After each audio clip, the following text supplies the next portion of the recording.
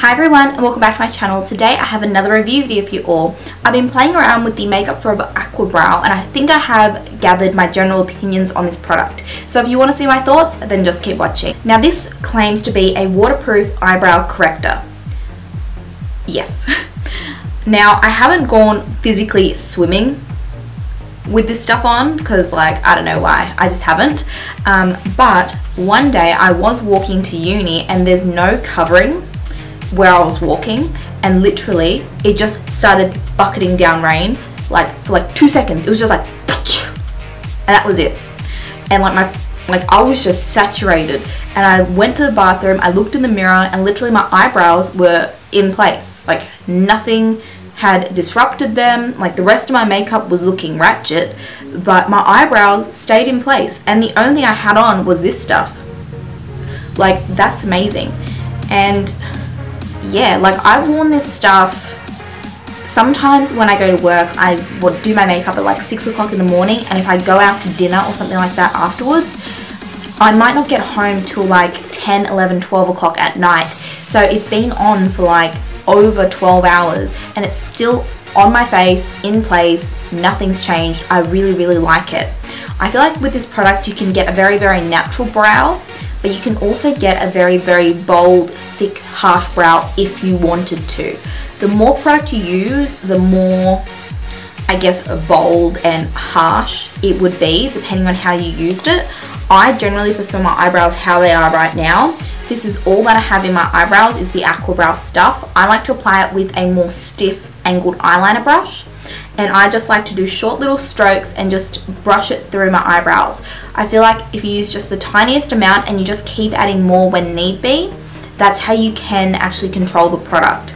So don't obviously squirt out a pea-size amount and think, oh yeah, that's going to do one eyebrow. No, that's way too much. You want a pin drop. Yeah, a pin size. Is that what you call it? A pin size? You need the tiniest little bit and just take a little bit at a time and just apply it to your eyebrow. Don't go overboard and just pack it on and then be wee! If you want to, that's cool, but that's not how I like to do it.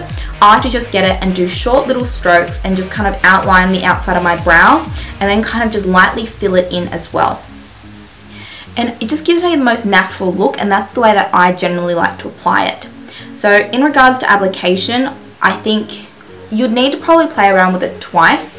It took me about 2 times to actually get it to how I really liked it, and after I've got the hang of it, I've used it and it's been so easy, so quick, so fast. I can do it in maybe about a minute if I needed to. So yeah, I really like it in regards to application. Packaging is amazing. You get 7 mil.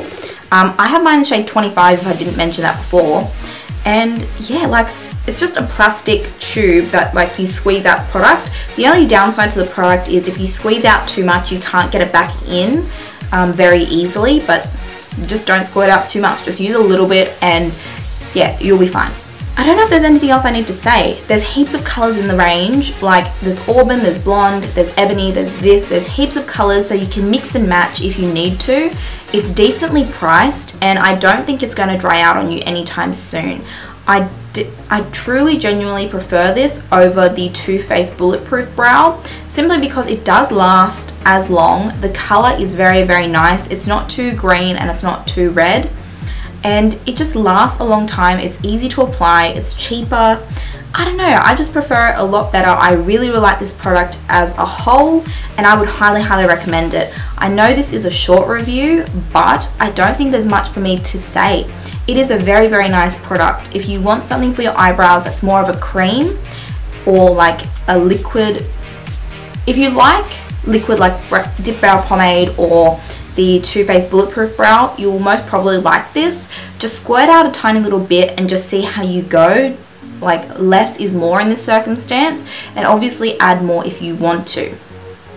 So yeah, I don't think there's anything else I need to really cover. It lasts a really long time. The color selection is great. It's easy to use. The packaging is great. The only bad thing that I can seriously think of is if you squirt out too much onto the back of your hand, it can't go back into the container. But seriously, if you just use the tiniest little bit and you just you only take out what you need, it's a faultless product in my opinion. I don't even need to set it with Benefit Gimme Brow, which I normally do. I still do sometimes, just if I think that my eyebrow hairs are looking a little bit thin. But on a daily basis, if I'm wearing this, I don't need anything else. It holds down my eyebrow hairs. I don't know if it's supposed to do that, but it holds them down. And I don't know, it just makes them look really, really nice, and they still look natural. They don't look very fake and artificial. Of course, if you like that look, you could most probably do it with this. You just need to apply more and just layer it on a little bit more. But for how I use it, I really, really like it. It gives me very, very natural brows, but they're still quite defined and still very, very structured. So I really, really like it. This is a winner in my books. I would highly, highly recommend it. Even if it was $50, I would still recommend it. This would last you a year, I would say. So yeah, that's my final opinions on this product. I really, really, really do love it. I don't really think there's any negatives that I can think of at least. So yeah, I hope you're having a wonderful day. Please don't forget to like and subscribe, and definitely comment down below what you would like to see me review next. And yeah, I'll see you next time. Bye.